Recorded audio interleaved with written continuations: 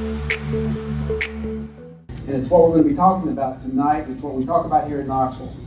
We don't have selling speakers come into Knoxville the way that a lot of groups do. And it's not that I disagree or I'm less condescending of selling speakers than I used to be, quite seriously, because I've been to a number of seminars now. There's a lot of fantastic information that's provided. But what happens is, what I want is not to sell you a program to get you to move quickly. I want you to learn on your own and build your own strength. Learn how to create your own foundation of information.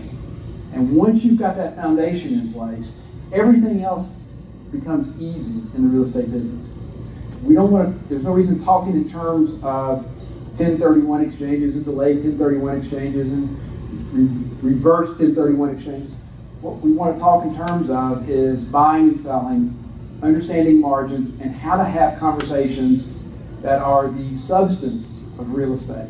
Not touching on the high points, but actually the real substance of real estate. Last month, we talked about the fundamentals of money.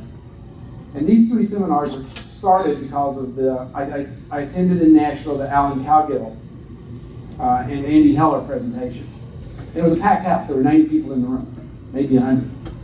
And they sold CD packages where you could buy a package of information for, let's say, call it $1,800, and you could learn to get private money, or you could learn to go after bank REO properties. And it's, again, it's not that that information isn't valuable, it's that most investors, the analogy that I use is that that's like starting at the second story of a building and you don't really have the foundation to use it.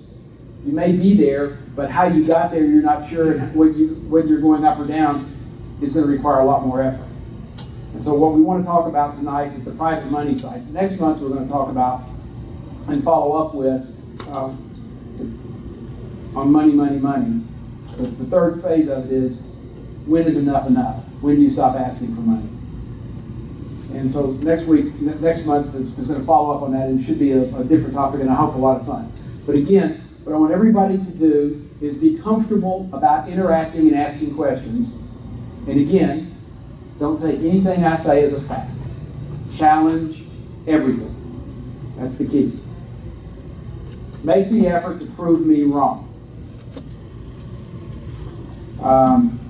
Who and when to ask for private money. Now, everybody should take a little note, piece of paper. We didn't bring our notepads in tonight. But anybody, what do people consider private money? Just an open-ended question. Anybody, when somebody says private money, what does institutional money? You don't have to go to Mr. Bank. Don't have to go to Mr. Bank. Any other thoughts? It's either borrowing money from family or friends. That's typically what people think of, family and friends. What's an amount of private money most people would think that they would want to look for? Depends on the use. Are they buying a car, they're paying off a debt, or are they buying a house and other things? Okay, if they're investing in real estate, what kind of money, if you're looking for private money, and we're going to say that private money is non-institutional money for the purpose of this conversation that we're having right now, how much money are you looking to borrow? Millions. 100% of what the transaction is going to be. That's a good number to start with. 110%. Yeah. If you can get it that way. Bruce? That would get you in trouble if you borrow 110%. You want to stay around 70% loan to value, or under 65, 70%. Okay. Bruce is talking about the amount of leverage that's on the property, and so you're looking to borrow less money than you anticipate the property being worth, so you don't outrun your own money. And the typical way that people think about getting private money, as a group, what's the typical way people think about getting private money? I mean, seriously,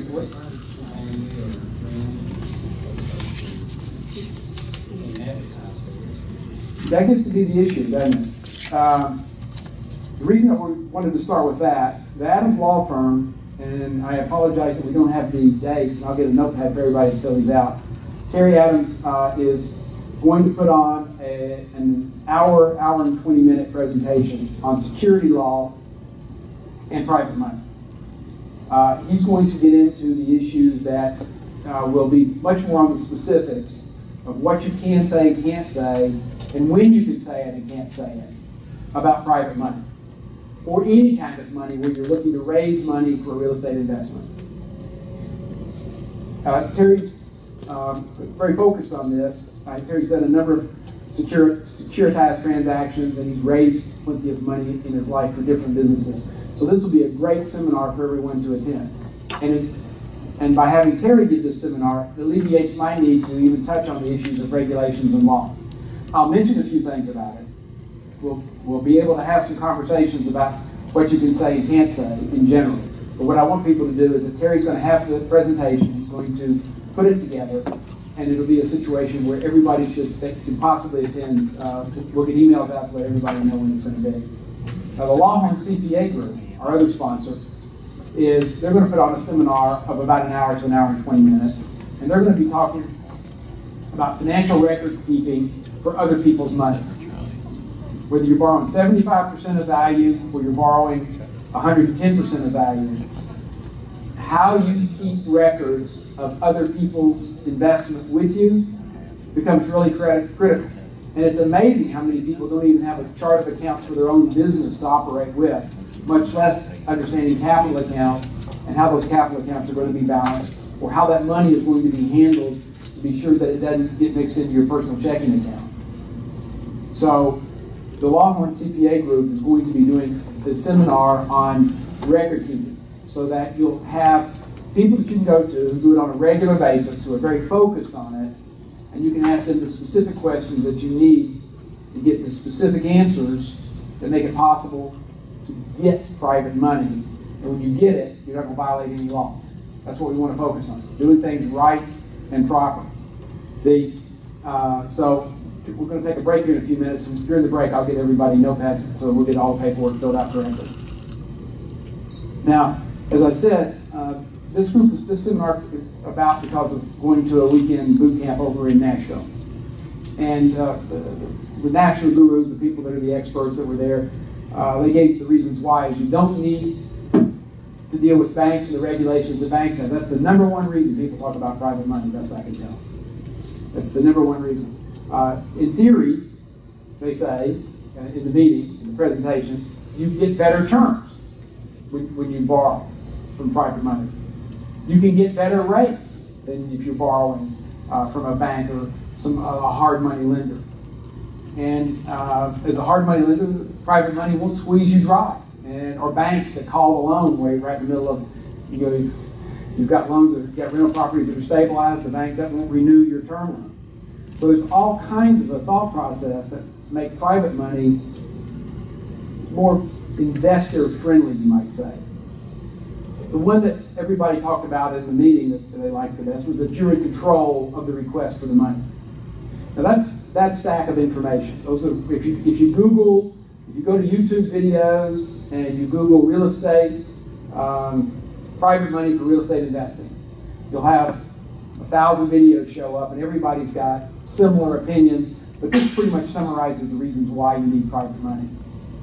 And they all pretty much say to focus the same group of people: young professionals, seasoned professionals, doctors, lawyers, people that are almost retired or about to retire. Somebody just about to retire from TVA. I've always been an engineer with TVA. Somebody that's with Siemens and about to retire from Siemens out of Oak Ridge. People that need a quick and high rate of return that will be paid for by a real estate transaction that you're going to put them in.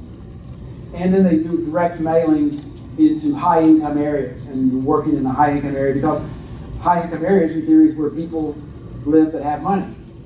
Well, of course, that's not what we think. Or I think, as the case may be. The real estate, and then we talked about this last month in detail. You need to think in terms of 3 tracks of learning at one time in the real estate business. And it's just identical to a three-legged stool. It starts with the self-awareness that you want to do something. You need to make a decision to change your life. You've got to, it's not just the ability to say, I'm going to have a big boat or I'm going to have a big house. It's the decision that says, I'm going to do something different tomorrow than I did yesterday. I'm going to do something different tonight than I did this morning. I'm going to make the phone call that might get me embarrassed. I'm going to talk to the person that I do not know and find out what they know. But the self-awareness and the desire to do something creates the opportunity for market knowledge. And market knowledge is really where the strength, the strong leg of the stool comes from. Because the market knowledge gives you the ability to make everything else work. The ability to have market knowledge is self-reinforcing of self-awareness. If you've decided to do something, you do it, and then you get the market knowledge that says that what you are doing is beneficial. Since I haven't been able to lose weight, and Ray has, this is the perfect analogy. You wind up with the thought process that you're going to lose weight, you're telling yourself you're going to lose weight, and the market knowledge is when you step up on the scales and you see that you've lost weight. You have the information, the immediate feedback that says that what you thought you needed to do is what you need to do. You step on the scales and you've put on weight, and it makes you automatically say, you know, I said I was going to lose weight and I didn't do it. I need to go back and reevaluate what I've been doing over the last few weeks. So it is that thought process that says that the market knowledge lets you reaffirm what your goals have been instantly and immediately. And the market knowledge gives you the ability to begin to do other things that you weren't previously doing. And that's where the financial information, the financial knowledge comes into play. Now, the financial knowledge is not just borrow from a bank and borrow for this and say these words. The financial knowledge is an understanding of the structure of how money works, what creates value, and how you create value with the use of money. How you can control assets, and significant assets, with no money, other than your time and a couple of pieces of paper. And so the financial knowledge is built and really comes from the market knowledge of being able to recognize when something has value. Steve was pointing out about some houses that are in the process of being foreclosed and they're being maintained, but they're not for sale yet. So he's identified 3 properties that we know that he knows are going to be on the market. Because the yards are being maintained, we know that I know they're Freddie Mac houses because Freddie Mac has a program that says that they're not going to market homes, they're not going to list on the MLS until all the lights work in the house. There's light bulbs in every socket, all the rooms are painted, that when you walk in the door, the locks work on the front door. So they're setting a stage for what they want to sell, but there's 3 homes that are in the process that he already knows about. Now, the key part here is that he knows where they are, he knows that they're coming, and to find out how to take that information and create value with it. And that's where you begin to move into the financial knowledge part of the 3-legged stool. Now, this process, the following of making a decision to do something, coming to a meeting. Coming to a meeting is no good if you don't take the information that we give, that people in the room share with you. If you don't take that information and use it in a conversation with somebody else. You have to take what you've learned, practice it, speak to other people about it, and find out from them what they have as market knowledge. And you begin to have conversations that you haven't had previously. The thought about moving your life forward is the self-awareness of being able to say, I'm going to invest in real estate. I don't know anything about real estate, but everywhere I look, there's a house. Everywhere I look, there's a farmland. Somebody knows something about real estate. And what we're all wanting to do is share the information that we know. But when you're looking for money and you're looking for capital, think through that process. Everyone around you in most neighborhoods is a real estate investor because they bought that house. They don't think of themselves as a real estate investor, but they are. What we covered, touching again on last month, the ground rules of money are the same for everybody in the world. It doesn't make any difference if you're an Arab oil baron or you're the guy down the street working at a convenience store. The money is handled and determined the same way by everybody. All money is the same. Every use of money is a negotiation. You will never, ever borrow money, nor will you ever lend money if that transaction is not a negotiation. Every single time, it's a separate negotiation. Somebody's offering you terms, and you're accepting the terms. You're offering them terms, they're accepting the terms. And how those come together is the matter of the negotiation. The conditions for using money are the same for everyone. And these are the ones that create what it costs you to borrow money. The person that's lending the money has limited capital. Even the federal government has run out that they have realized they can't buy more than $85 billion worth of bonds a month. They want to, but they're not going to be able to. So everybody has limited capital, and they're choosing what they're going to do with their capital. When you're dealing with private money, the normal problem is not the opportunity cost, which is the economic term you hear so often, is the opportunity cost of money. We're going to do this investment instead of this investment, and what can we do over here?